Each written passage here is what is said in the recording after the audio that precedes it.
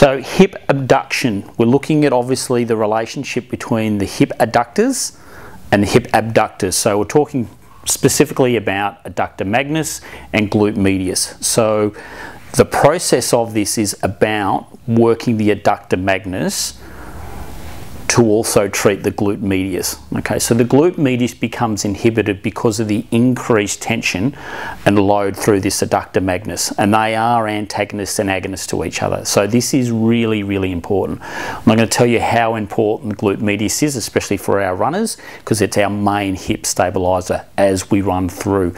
So it is absolutely imperative that we look and try and assess what sort of restrictions we have in the hip adductors. Okay, now the simple process of this is that we can take our clients just through a little bit of passive range of movement for their hip adduction just to see where they feel it. Now sometimes they might feel it out here, but most of the time they're going to feel it here and the adduction area.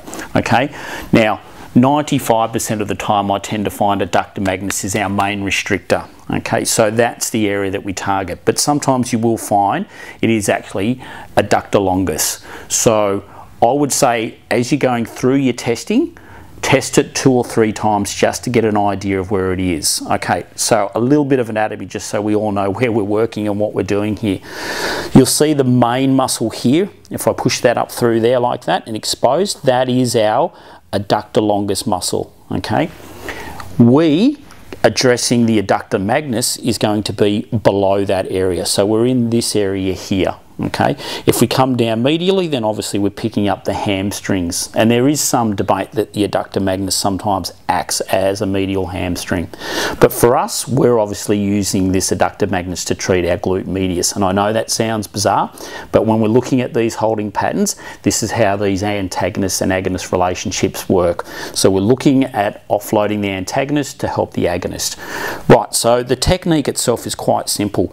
We have a couple of trigger points up high in the adductor magnus, okay, and then we also have here, but this is not necessarily about treating those areas. Okay, what we're actually looking at trying to do is improve the range of movement and take the tension out of the adductor magnus. Now we will focus a little bit on the trigger points, but it's not the focus, not like it was with the anterior hip. So I'll show you a little bit of how we do this release technique, and it takes a little bit of practice to learn it. So once again, you can see the setup here. If you can get your clients into this position here with a bit of hip flexion, 90 degrees knee flexion, and get them to rest their foot just basically almost on your TFL. Okay, you're going to support at the back of the knee as well, and make sure that there's no pinching in the back of their hip as well. All right, so we use a little bit of cream.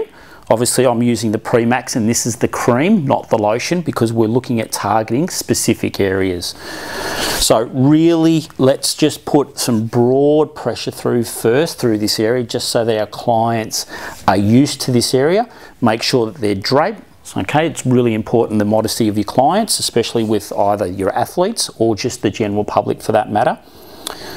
Now what we're going to do here is we're going to explore a little bit of this range of movement as we go in and work the adductor magnus itself. Okay, so I'm going to come in, the choice of tool will be a fist, but a really loose type of a fist. So don't go in like this, because that will be just too aggressive. So let's soften your hand off a little bit, okay, so that you can sort of blend into the tissue. So I'm going to drop down so that I'm underneath that adductor magnus, that longus, and I'm approaching the adductor magnus. So I just slowly work along the length of that tissue, and as you can see, I'm just going to bring up a little bit of hip flexion, and at the same time a little bit of hip abduction as well, but not forcing it, just working very, very slow and very purposeful. If you rush this technique, then they're going to push against you and you will not get the release that you were.